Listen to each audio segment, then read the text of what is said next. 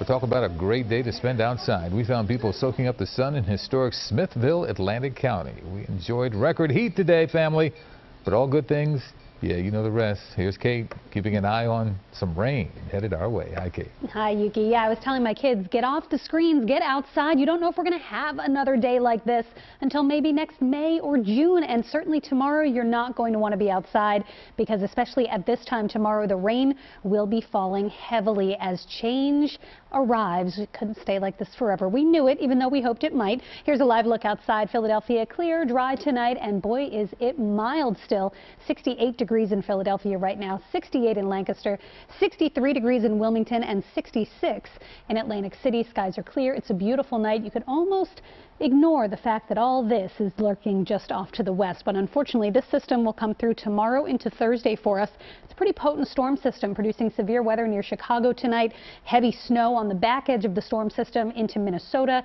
This will come through tomorrow for us. It's mainly rain, but we will possibly hear a few rumbles of thunder as that line comes through, and it will linger into Thursday as well and then pull in some colder air by the end of the week. So storm scan 3 is dry for now, but with warm moist air lifting in and not a lot of wind, we'll have another round of fog developing overnight, and we'll see some areas of dense fog into tomorrow morning as well. The overnight low is 60, which is actually higher than what our average high temperature should be this time of the year. That's how far skewed above the average we are. Tomorrow for Veterans Day, it's another mild day, but unfortunately it's not the kind of day you want to get outside and enjoy 73-degree weather because it doesn't look very nice. Fog and mist in the morning. If there's any clearing, it would be late morning, but by noon, 1 o'clock, that's when the rain will develop, and then it's just going to keep on coming throughout the night.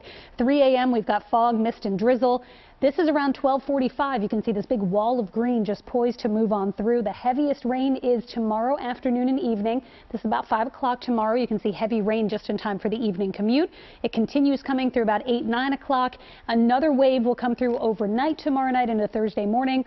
Thursday morning's commute looks slow, and then a gradual drying throughout the day on Thursday as colder air begins to work its way in from the north and west. How much rain are we talking? For most of us, we're looking at a general 1 to 2 inches of rain. You can see the yellow to the orange totals there, but off to the south there are some spots that could get upwards of 2 or 3 inches. The threat for flooding does seem low because it's been so dry for so long. Latest on Tropical Storm Eta. This is moving very slowly through the eastern Gulf of Mexico. It may make landfall by the weekend in Florida. Its 4th landfall that would be, and the record season continues. We now have Tropical Storm Theta. We've never had Theta before. We've never even had Eta before, but this is moving east toward Europe and toward the African coast and will not be a threat to the United States mainland. But Theta, the year of 2020, just keeps on setting records that we don't want. 73 degrees tomorrow, rain developing for your Veterans Day. Rain early Thursday, then temps drop. Friday's cool with just a spotty shower.